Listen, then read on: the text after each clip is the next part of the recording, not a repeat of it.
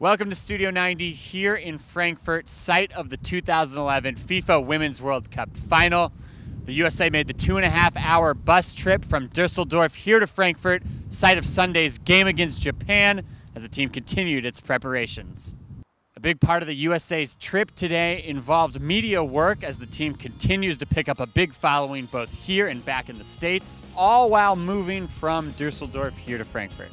Inspiring for to learn from those great leaders, and now I'm in the role of being leader and trying to help this team win this cup. To start my career winning a World Cup and to end it, winning one would be, absolutely amazing. And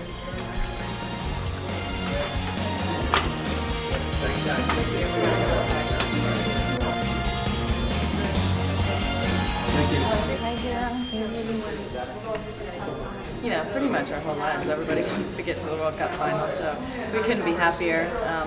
Actually, we could be happier, but if we win, we'll be happier. The media coverage here has been absolutely amazing. I mean, there's so many journalists, so many cameras, and it's really cool. For us, we don't get this all the time, so to have that many people interested from all over the world really is just unbelievable. It kind of gives us an idea of the buzz that we seem to create. A lot of different things that go on, and in the end, the only real thing that matters after that point is just being courageous enough to either take a hit or to get a goal.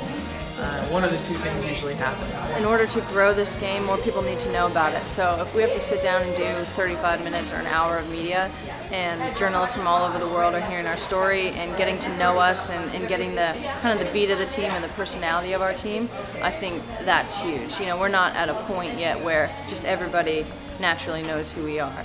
So the more media, the better. Get everybody on board, jump on the bandwagon, whatever, but get everybody that we can to know about women's football.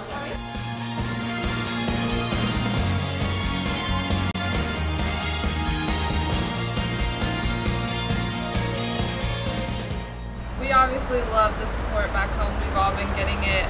We've been getting all the messages. Thanks, you guys. Thank you, girls. Thank you. See you tomorrow. Yep.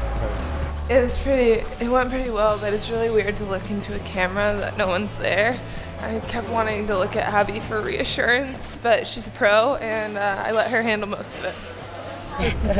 Sweet.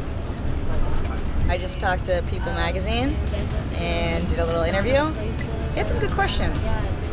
It's fun to talk to not soccer focused people because they always spice up the questions.